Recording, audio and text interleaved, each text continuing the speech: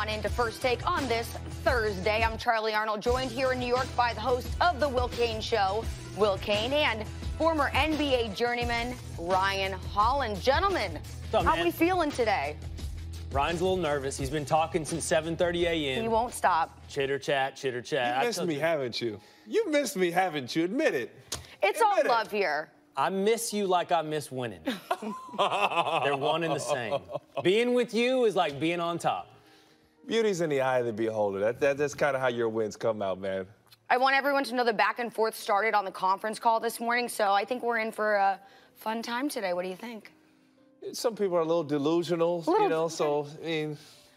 All right, well, I'll try to this is the first show back since the Kawhi news dropped, so what better place to start the show than delving right into the insanity building in L.A. The Clippers and the Lakers share the same roof, but in their 34 years together in Los Angeles, the two teams have never met in the playoffs, let alone been in the top four in the Western Conference at the same time. But now, with the Lake Show touting LeBron and signing AD, and the Clippers signing Kawhi and Paul George, that could all change this season.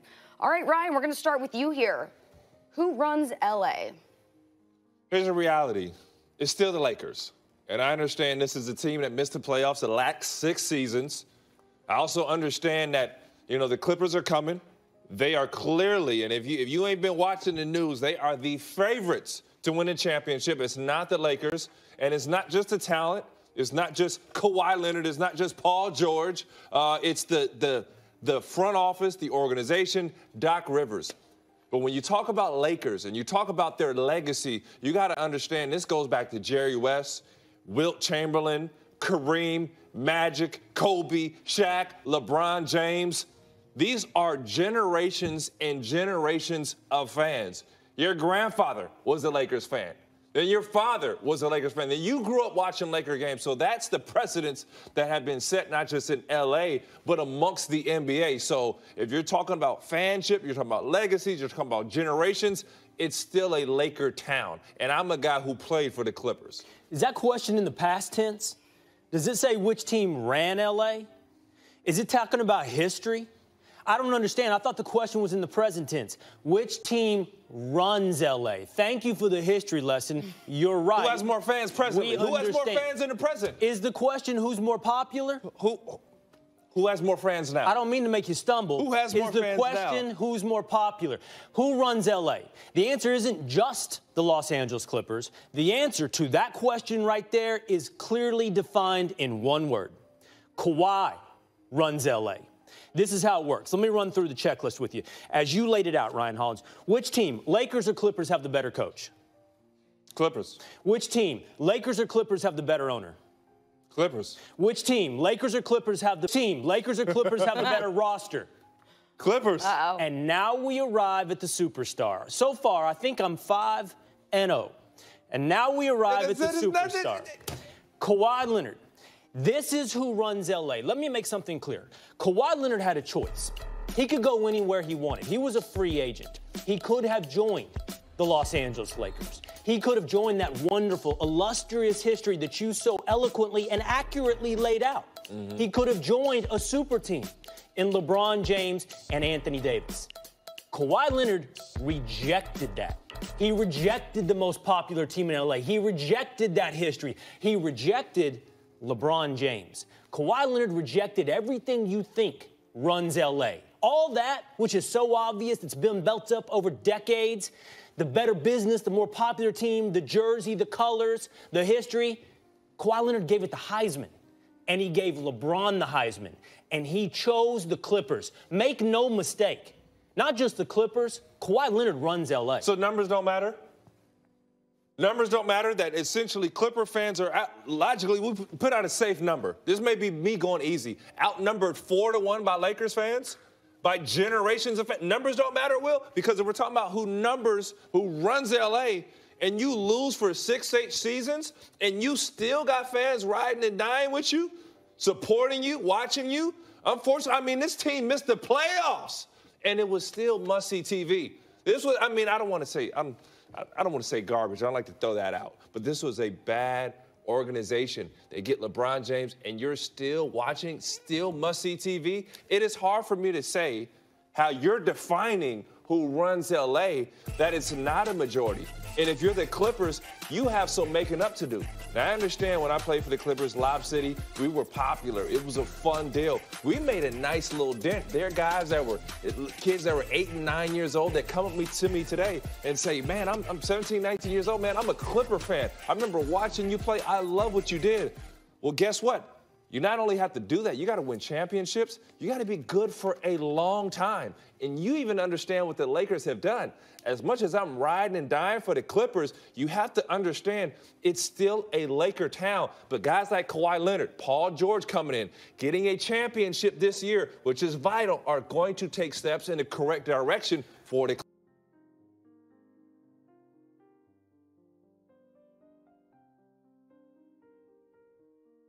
And dying for the Clippers, you have to understand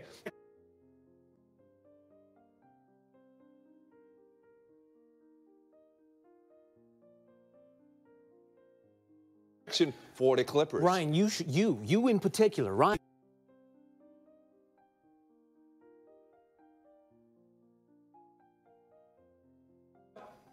For the Clippers. Ryan, you in particular, Ryan. Here. It's the mountain you have to climb. And I'm acknowledging what you've laid out. The mountain that is the Los Angeles Lakers is extremely tall. The Knicks mountain had the top lopped off of that, a decade ago, KD and Kyrie.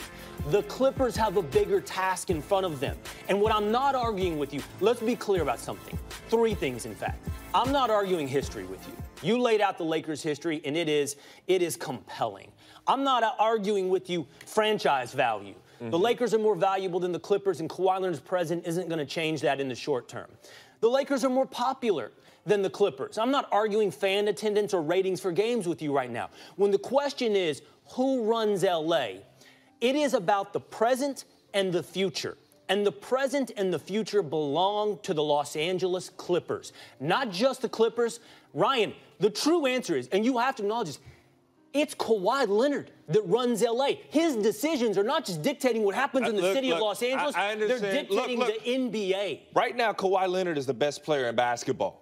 As far as popularity, as far as reach. Not popularity. No, not popularity. Exactly. Please, and I will give that to LeBron James. But as far as in Magic Johnson and those guys, we're not fighting popularity.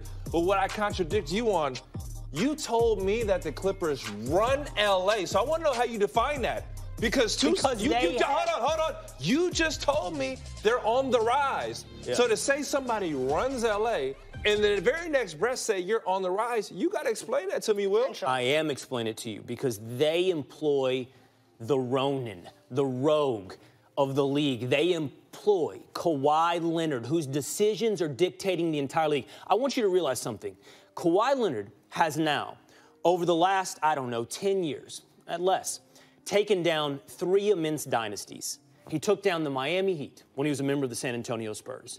He took down the Golden State Warriors as the leader of the Toronto Raptors. Yep. And in the past week, he's taken down the super team era in the NBA. We no longer have one team that is insurmountable, one team that's a foregone conclusion, one team we all know is going to win it all. You can now make an argument for almost 10 teams in the NBA. No, you can make an argument. You're going too far. It's not 10 teams. No, it's not 10 teams. It is not 10 teams. Listen, I want you to hear me out for a second. A third of the NBA fan bases have a reason to watch to the end of the season because of Kawhi Leonard. And if he signed a 4-year deal, so he's 3 years. Yeah, they're right around the same time, yeah. Fascinating, isn't it? The guy who runs LA could pick which team in LA he wants to play for a second time. Just because LeBron James has chose to recruit Kawhi Leonard, understands that Kawhi Leonard is very valuable, knows that the smarter road is to play with another star player, doesn't mean that he has lost power necessarily.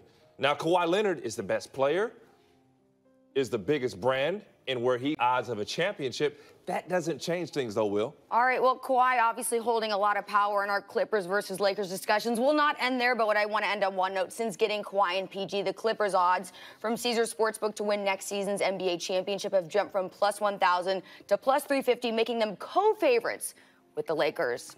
Already coming up on First Take, rumors about Russell. Which team needs to go all in on trading for Russell Westbrook? The debate coming up next on First Take.